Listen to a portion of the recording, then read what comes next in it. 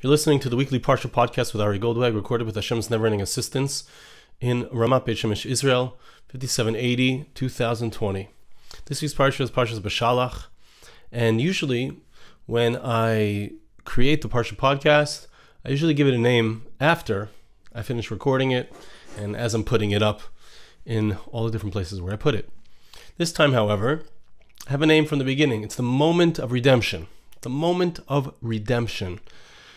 That's what I'd like to talk about today. I'd like to talk about understanding, because we are personally, and as a nation, we are personally very close to the true moment of ultimate redemption, I believe. And it's important to understand what happens at the moment of redemption, what it looks like, so we can prepare ourselves, but also because it reveals something to us which is extremely deep, extremely beautiful, extremely important to understand. And even if the moment of redemption is in 5 years, 10 years, 50 years, however long, or even if it's this year, whenever the moment of redemption is, we need to understand it actually applies to me right now, in this very moment, even before we get to that moment of redemption.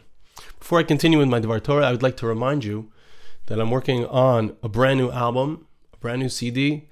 We have, Baruch Hashem, raised over $15,000, over 160 backers. arigoldwag.com/new album, and we need to get to $25,000, which Bezrat Hashem, I'm confident that we will. And I encourage you to please visit that site and to contribute at whatever level you're able. And I thank those who have already done so. And it's about these messages, powerful spiritual messages given over with music, has an incredible impact. Okay, that being said, here we are. We're at the point of redemption. We're at the moment of redemption, Parsha Beshalach, and the Jewish people have been sent out by Paro. And the Jewish people, it's clear to Paro and his men that the Jewish people, although they said they were going to leave for only a few days, they're planning to leave for good. And so Paro and his men run after the Jewish people, and the Torah tells us that, as we all know, the Jewish people go into the water splits for them, the Pharaoh and his men run after them, the water closes in on them, as the Torah describes. Now, that is really the moment of redemption. That is really the point at which the Jewish people become free, because the way that a slave becomes free is if the master no longer is alive. That's the moment of redemption. That's the point at which the Jews are free, and they realize that, and they sing Az Yasher Moshe. They sing the song of redemption at that moment, not at Makas Bechoros, not in last week's Parsha, not when Moshe Rabbeinu comes and says he's going to redeem them. It's this moment that they see their redemption has occurred. Now, I brought these three psukim to your attention in past years, but I'd like to bring them once again to our attention because there's something magical, or magical is not perhaps the right word, but there's something awesome, powerful, spiritual, deep in these three psukim. As Rashi points out in the Maseches Sukkah, there are three psukim. We say that on Sukkot we say Ani v'hoi Hoshianu. We refer to Hashem as I v'hoi. We have to know what the word means, but we refer to those are two different names of Hashem. There are three sets of 72 letter. There are 72 sets of 3-letter names of Hashem that are derived, as Rashi in Sukkah. This is not Nister, this is not secrets of the Torah, this is something that's in the revealed Torah. We speak about it. They are revealed. These verses are 3 verses of 72 letters. It's very interesting. It's chapter 14, verses 20, 21, and 22. The psukim, the verses in Hebrew, contain each one of them exactly 72 letters. And I'd like to read you the psukim. This is the point. As the Jewish people, it's overnight, the Jewish people have been chased after by Pharaoh and his legions. They are about to pass through the waters of the Yam Suf, of the Sea of Reeds, on dry land. And so we are at the moment of redemption. We're at the moment, it's about to happen. Everyone is feeling the metach, as we say in Hebrew. They're feeling that suspense. And we have these three psukim. Vayavo bein machane Mitzrayim uvein machane Israel. The pasuk says that Hashem sent an angel to come between the encampment of the Egyptians and the encampment of the people of Israel. Vayihi ha'anon v'ha'choshech. There was a cloud and there was darkness. Vayoyer es halayla. It lit up the night. What did? The cloud and the darkness. What does that mean? V'lo karev zeh el zeh kol halayla. They didn't come close to each other the entire night. Meaning, the Jewish people were there. They had every right to be afraid. I'm sorry, I skipped one of the psukim. That's the middle pasuk.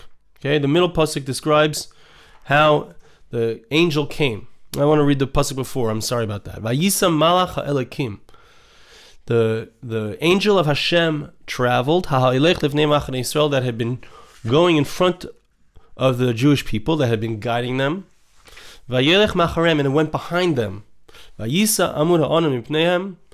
The cloud that had been in front of them went, ayamud macharem, and it stood behind them. Okay, so it created the that which had been guiding the Jewish people, the angel that Hashem had sent, as it were, the cloud which they saw as the physical manifestation of Hashem's spiritual presence that had been leading them.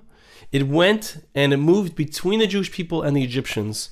And as we saw in that second pasuk, which we already read, there was darkness, there was clouds, there was light, and there was no interaction between the two encampments.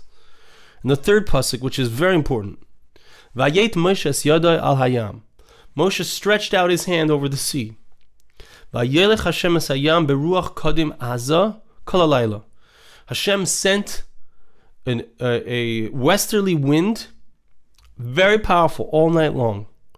Vayasem es hayam lecharava, and Hashem caused the sea to split, caused it to become dry land. Vayibaku amayim, the sea split. These three psukim contain the 72-letter name of Hashem, the name of 72, we call it.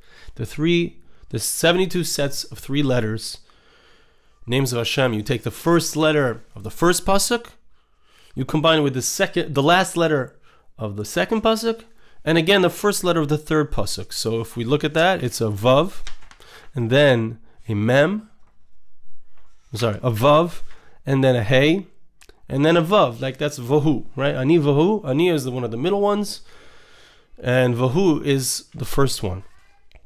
Okay, so that's what we have. And so it's an amazing thing. This is the 72-letter name of Hashem, the most powerful name of Hashem that exists.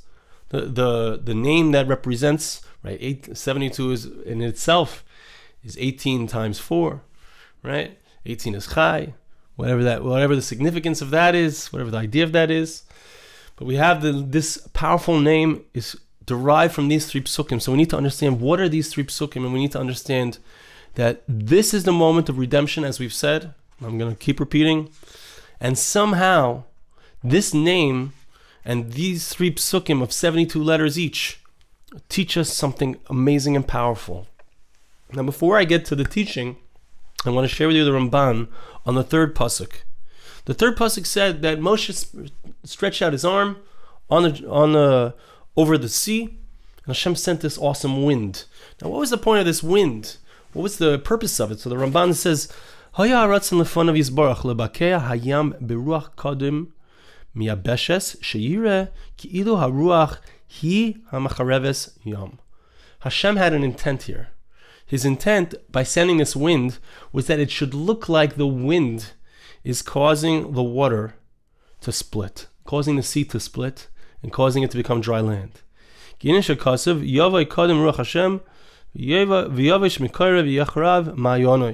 in Hosea talks about a wind coming and drying out the sea.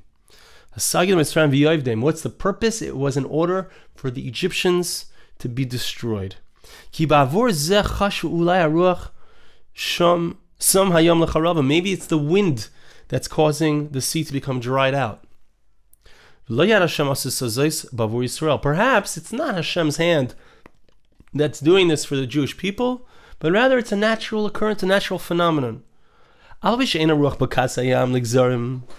though it's not possible for the wind to split the sea in such a way that there were 12 paths there for each of the shvatim. There were walls there. It's not humanly, it's not physically possible, I would say. Still, Hashem wanted them to make a mistake, and they made the mistake. That it was a possible natural occurrence. Why did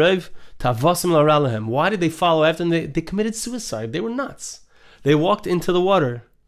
Don't go there. Why? Because they had such a great desire to cause bad to the Jewish people, to bring evil upon them. This is what the verse means when it says, Hashem promises, I'm going to strengthen the hearts, I'm going to harden the hearts of Pharaoh, and they came after them. Hashem hardened their hearts so that they would say, let me run after them into the sea. And no one will save them from me. They momentarily forgot the fact, which they already knew, they had already experienced, they had already realized that it was Hashem who was fighting on their behalf in Egypt, and now Hashem was going to fight on their behalf at the sea. Unbelievable Ramban. Unbelievable also, like, to think about it. Like, they had just experienced all 10 of the Makkahs. The firstborn of every single family had died, to the point that they said, get out of here. They pushed them out and they said, pray on our behalf as well. Bless us as well. They gave them all of their gold. They said, get out of Egypt. And now they come running after the Jews into the sea. They have this imagination, this imaginary idea that it's a natural phenomenon, that the water's splitting. So strange. So strange. And I want to point out a few things in these psukim, and we're going to come now to the point to understand what does it mean, the moment of redemption. Vayisa, first pasuk again. The angel that was guiding the Jewish people, which means Hashem, His presence, which was to be seen in the world through the angel, through the Anan, through the cloud. They knew, the Jewish people knew, this is Hashem guiding them. Not actually, not physically. Hashem is not a cloud. He's beyond anything physical. He doesn't manifest in a physical way. But they knew that that's what it meant. That's what it represented to them. It goes and it's standing between the Jewish people and Egyptians. What is the purpose? There was a cloud and darkness. For the Jewish people, there was light. For the Egyptians, there was darkness. There was a separation, which we already saw in Egypt, right? Throughout the plagues, throughout all of the 10 Makkahs, we saw that there was a separation between the Jewish people and the Egyptians. All of the judgment that came down into the world, it only affected the Egyptians. It did not affect the Jewish people. Here again, we see, in the moment of redemption, we see something awesome. And that is that the same exact spiritual force, which is a cloud, which is represented by the cloud, which leads the Jewish people, helps the Jewish people, guides the Jewish people, it stands between the Jewish people and the Egyptians. It separates between those who are good and those who are evil. Those whose intent is to follow God's will, and those whose intent is to defy God's will and to cause bad to occur to those who are following God's will. Okay? They don't come close, they don't touch each other anymore. Okay? That means that before this time, before the moment of redemption, the Jews are subservient, subjugated to the Egyptians. Evil is ruling. Evil it's wrong. It's wrong. How can you take people? They've done nothing wrong. If anything, they've caused you to be alive. Yosef Tzaddik, it wasn't that long ago. It was not so long ago that Joseph had been alive. He had only died some 100 and something years before. I mean, if we think about it, Chavetz Chaim lived less than 100 years ago. We haven't forgotten about him. We haven't forgotten about his his contribution to the Jewish people, and you see that that's true of world leaders. You know, if you want to lahavdil, look at America. We remember Benjamin Franklin. We remember George Washington, Abraham Lincoln. These people lived 200 years ago. It's not that long ago. Yosef lived less than that amount of time before. They forgot, and they subjugated wrongly the Jewish people through their evil intent. People who are righteous, the Jewish people were righteous. They were good. They accused them of being bad. They accused them that they would join with their enemies. The Egyptians tried to subjugate them because of that. They did subjugate them. Now comes the moment of truth. Now comes the moment of redemption. And what happens in the moment of redemption, hear this, folks, because this is the bottom line. When we get to the moment of redemption, it's the moment of truth. It's a moment of truth, which means that all the lies that have been told until now, all of the falsehoods that have been told until now, all of the, we are higher than you, we are greater than you, you are our subjects, you are our slaves. It's all a lie. The truth becomes apparent. HaKadosh Baruch Hu comes in the moment of redemption, and there's a light in the world. And that light shines. It's a light of truth, and it shines on those who are the true bearers of truth. And it separates between those who are telling the truth, those who have been committed to the truth throughout the centuries, throughout reality, throughout the times of Gullus, of exile. And it says, here we are. Here's who's real, and here's who's fake. Here's who is the real people who are really committed to HaKadosh Baruch Hu, and here are the people who put on a show pretending to be committed, and they weren't. Here's the people who are the true heirs of Eretz Yisrael, the land of Israel. And here are the fraudulent ones who pretend to be the heirs, and they are not. Here are the people who are destined to be saved, to walk through the Yam Suf, and here are the people who are destined to be destroyed by that very same miracle, and that's the Egyptians. That's what happens in the moment of truth. That's what happens in the moment of redemption. What happens is it's just a revelation of truth, because the way that HaKadosh Baruch Hu set up the world is that we wait. We wait. HaKadosh Baruch Hu waits. There's something called Rachamin. There's something called mercy. There's something called Chesed. There's Hashem's kindness. And His kindness means that it has to look like things are not really the way they are. We all know that if you do good, ultimately, you'll get good, right? A person is ultimately results of his own actions. A person who does evil, does more evil and more evil, eventually is going to destroy himself. That's the reality. And here we come to the third pasuk. Which is that Moshe Rabbeinu raises his hand. And what happens? The trap is set. How could you be fooled by this trap? The wind doesn't make water split. Never in history has the wind caused an ocean to split in such a way that you could walk through on dry land. No such thing.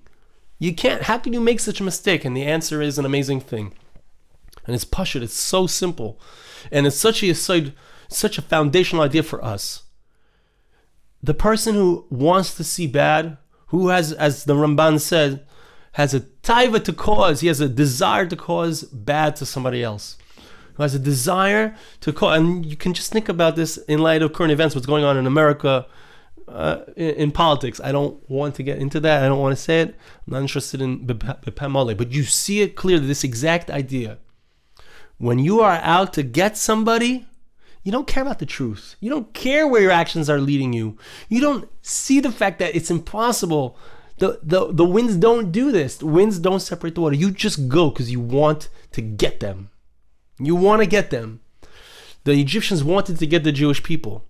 And this is the moment of truth. And this is what happens in the moment of redemption. Look at the story of Purim. The moment of redemption. Haman comes in. He has this awesome idea. He wants to hang Mordechai on this tree. He ends up hanging on the tree. They want to run after them, destroy them. There's no one to protect them, and they get destroyed. You will see in our times, you will see that those who wish to destroy the Jewish people will be destroyed. You will see it. They are running into the sea, headlong into the sea. Those who wish to destroy Klal Yisrael. There is no hope for them. and they don't see it. They're blind because they're so driven by hatred.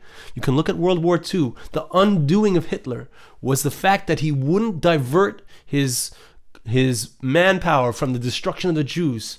And as a result of that, he lost the war. And ultimately, he was destroyed. That's always true. Evil destroys itself. Evil runs headlong into its own destruction. That's the 3 psukim of 72 letters.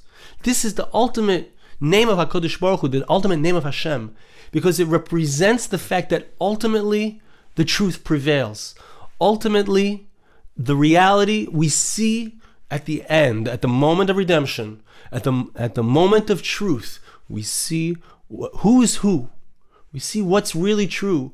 Who all along was committed to HaKadosh Baruch Hu, was committed to God, and who all along were perpetrators of evil. And cover it up as they might. As much as the fake news would like to say what they say is the truth, the real truth is revealed at the end. And evil destroys itself.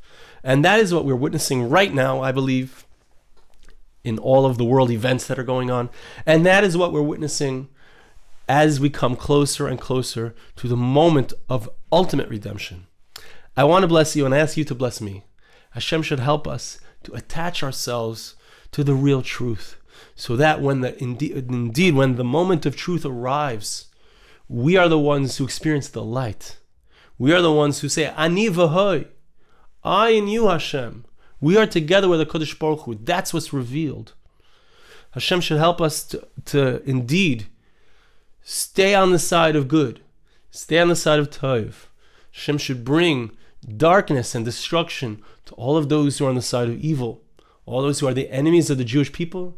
And Hashem should bring light and redemption to all of those who are supporting the Jewish people throughout the world, and all of those who indeed are the people of Israel. Thank you so much for listening. Have a wonderful Shabbos. This podcast was made possible through the gracious donations of listeners like you. For more podcasts like this, please visit www.arigoldwag.com or search on iTunes Ari Goldwag.